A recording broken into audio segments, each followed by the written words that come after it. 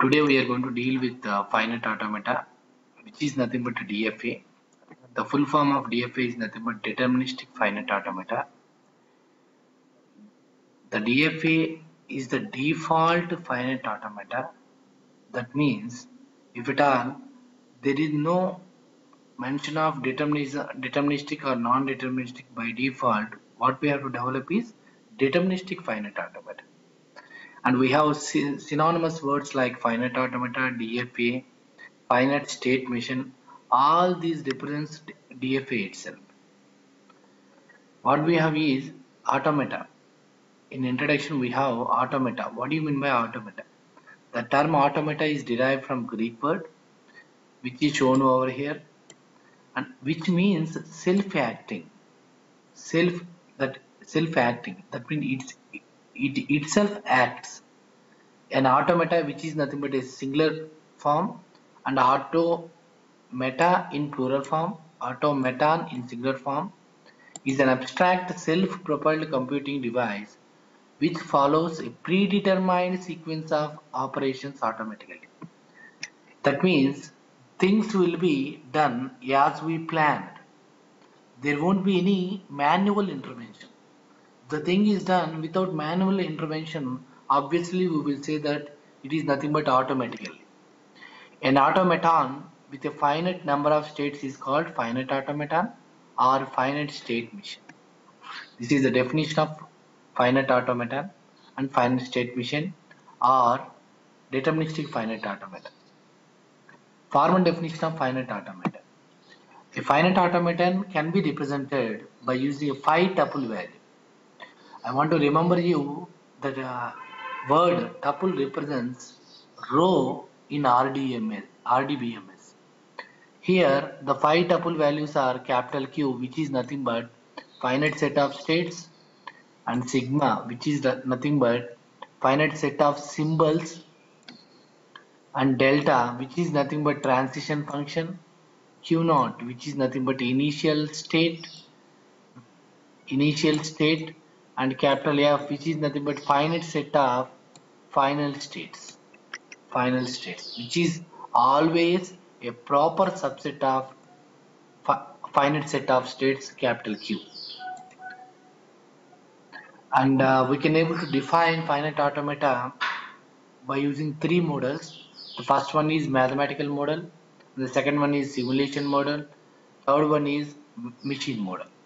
In mathematical model, what we have is set of inputs and some set of outputs. We have a process called finite automata process. In a simulation model, simulation modeling is the process of creating and analyzing a digital prototype of a physical model to predict its performance in the real world. Let's take a analogy that if at all we want to learn the cycle, obviously we will go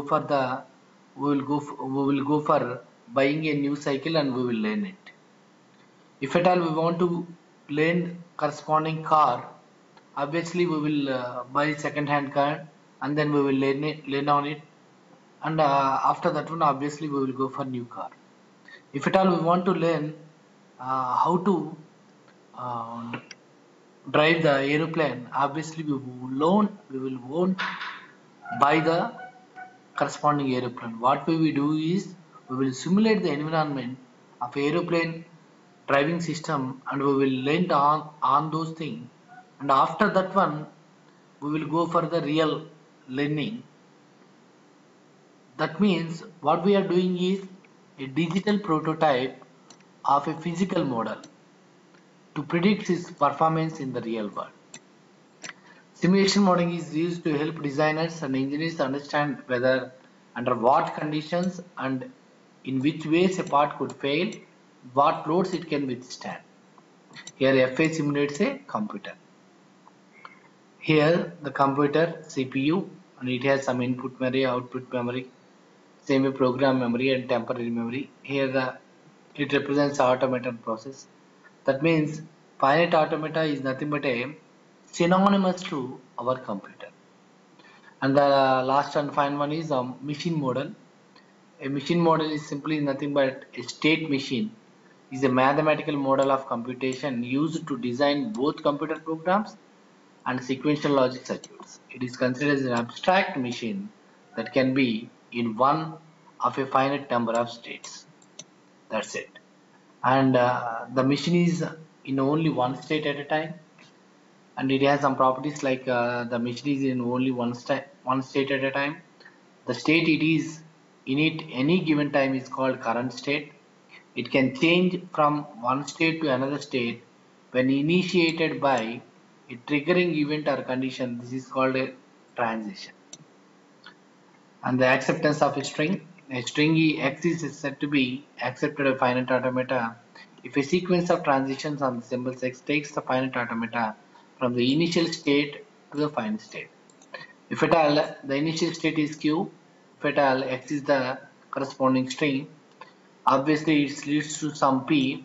If at all P is in final state, that means X is accepted.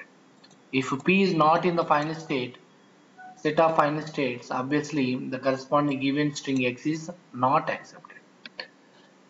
Finite automata can be represented by using one of these three representations. The first one is the transition diagram, second one is transition table, and the third one is transition function. Transition diagram. In transition diagram, we have different states and different transitions. States are represented by using oval symbol. The corresponding transitions are represented by using arrow symbols. And we have some two types of special symbols, special states like start state, where the corresponding input is going to be started from there, and the final state which is represented by using a double circle, oval, double circle. And the same way what we have is we are going to start the input from the start state. If at all we are going to reach the final state and the corresponding string ends over there, obviously we will say that the corresponding string is accepted. If not so, then the string is not accepted. Transition table. Transition table is nothing but a representation of corresponding states and inputs in a table wise, as we see like here. Here states have row and the corresponding columns are input symbols in the given sigma. For each and every input to the corresponding state, what will be the transition state? That means Q0 on 0, it goes to Q1. It goes to corresponding Q1. Q0 on 1 goes to Q0. Q1 on 0, Q2. In this way, we will represent a row and column wise, which is nothing but transition table representation. Next one is transition function representation, which is nothing but by using delta we are going to represent Q0 on 0, Q1. That means Q0 on consuming the input 0 symbol, it will leads to Q1 state. This is how we are going to represent transition function. Examples of finite automata. You can see over here that few finite automata examples.